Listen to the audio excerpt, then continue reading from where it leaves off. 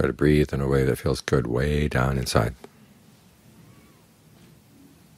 This is a kind of food for the mind, because the mind feeds on pleasure, always running around looking for pleasures, either physical pleasures or mental pleasures, emotional pleasures.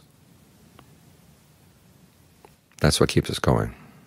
Not so much the will to survive, but the will to find pleasure. That's why we want to survive. And when people can't find any happiness in life at all, then the idea of survival doesn't mean anything. It's the happiness that keeps us coming back, the pleasure, the ease. The Pali word sukha covers all these things. But as the Buddha discovered, feelings of pleasure can be good for you and they can be bad for you.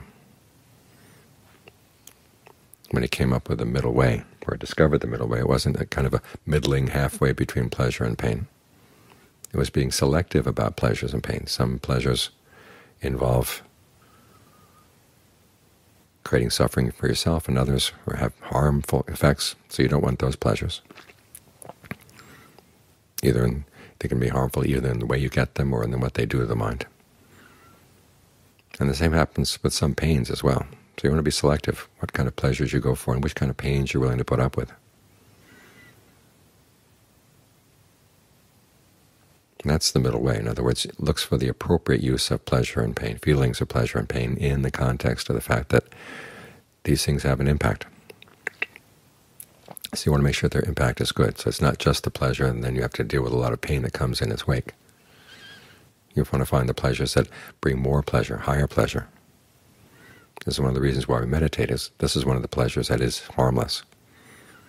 There's a passage where the Buddha says, if people say that, the people who practice the Dhamma are devoted to pleasure, you say, well, yes, that's right, but it has to be a certain kind of pleasure. We're devoted to pleasures that are good for the mind. This one is harmless.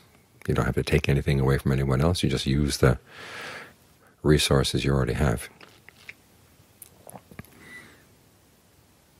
That has a good impact on the mind. A lot of pleasures out there make the mind intoxicated, make it hard for it to see itself. But this is the kind of pleasure where you can see yourself very clearly.